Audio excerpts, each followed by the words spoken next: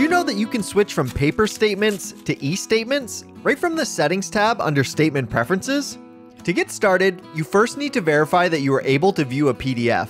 Go ahead and click Get Code.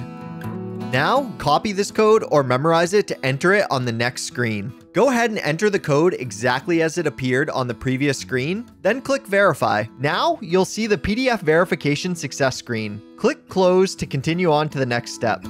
Then you'll see each of your accounts and the delivery type for your statements. Go ahead and click on the pencil icon.